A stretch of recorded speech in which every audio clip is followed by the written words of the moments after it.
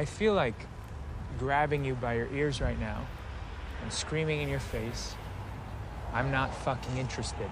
So this year, in 2022, we are getting not one, but two multiverse comic book movies. DC's The Flash, and Marvel's Doctor Strange in the Multiverse of Madness. And it seems most people are only excited to see one of them. Can you guess which one? Well, I put out a poll asking people which multiverse movie they're looking forward to the most. And The Flash won by a landslide. Psych!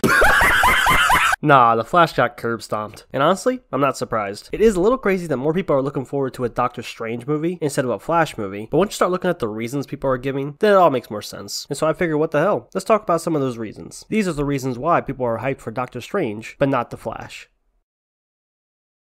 Being a white person isn't such a bad thing. So, for starters, one reason many people aren't looking forward to The Flash is the fact that ever since this movie was announced, which was back in 2016-2017, the movie has been delayed and gone through several writers and directors, and has kept this movie in developmental hell until recently. And hell, right before they started filming, Ray Fisher was going to make an appearance as Cyborg, but he was cut from the movie. This was at around the same time he started speaking out about Joss Whedon, which means that even more script changes happened right when they started production. So that right there is already a bad sign. Remember, this movie was supposed to come out back in like 2018-2019, but Warner Brothers drastically changing their direction of their movies in 2017 caused countless delays, along with changing of writers and directors, and kept the movie in developmental hell. Doctor Strange, on the other hand, outside of being delayed once only by a few months, probably because they didn't want it to compete with the Batman, is basically right on schedule. The teaser dropped a few months ago after No Way Home came out, then the official trailer came out recently, and it's set to release in 3 months. So far as we know, there weren't any crazy production issues. And as far as directors go, they have Sam Raimi, so they already have a really recognizable name, but more importantly, they didn't swap or bounce around between different directors in the pre-production stages. So there's already more faith in that regard. So the development and production of these movies have been vastly different. One kept changing hands and bouncing around and being delayed, while as the other has had some pretty smooth sailing. But the biggest reason why I'm seeing fans say they aren't excited for The Flash are because of the rumors and speculations that this movie will be used as a way to soft reboot the DCEU and establish a new canon, and to introduce characters to replace others. So if you didn't know, Supergirl will be making an appearance as well as Michael Keaton's Batman. And on top of that, the Batgirl solo movie is coming out, and will have Michael Keaton's Batman as her mentor. And as far as we know, there won't be Henry Cavill as Superman, and this will be Ben Affleck's last appearance as Batman. So we're getting Keaton's Batman for future DC projects, as well as Batgirl, and Supergirl with no Superman.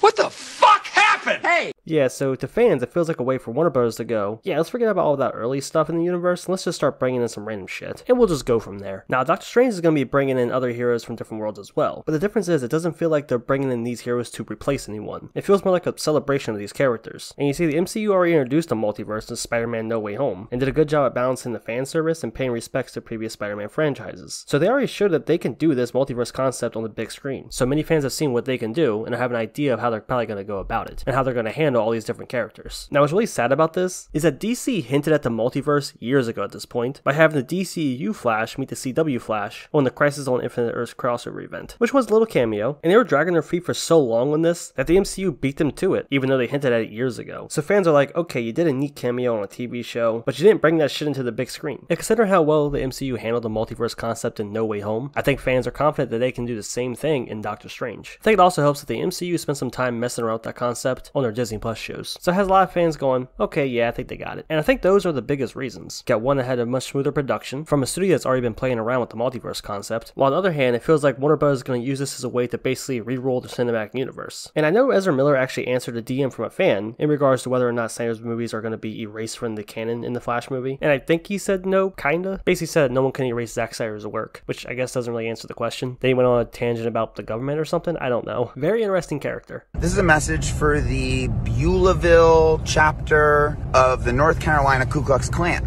Hello, first of all, how are y'all doing? People are literally calling the Flash movie the Flush, like a toilet. They're saying it's shit. Well, all we can really do right now is just sit back and wait so we can see how these movies handle their multiverse. They both come out this year, so not much longer. So why don't you go ahead and leave a comment, let me know which one are you looking forward to the most, The Flash or Doctor Strange? Or what is it about The Flash that makes you not want to see it? Leave a comment and let me know. Thanks for watching, I'll catch you next time.